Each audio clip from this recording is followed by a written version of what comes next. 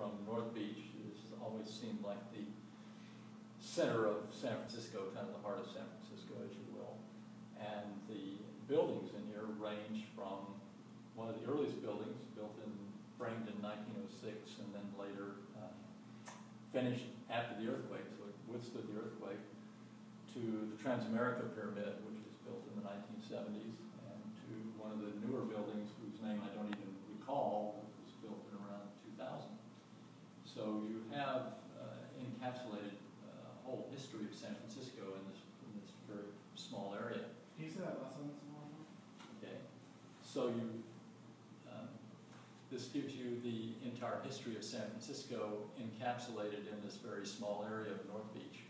And while I was working on this at the Young, I would have a number of people who had lived and worked in this area who actually told me a lot more about the history of it than I knew.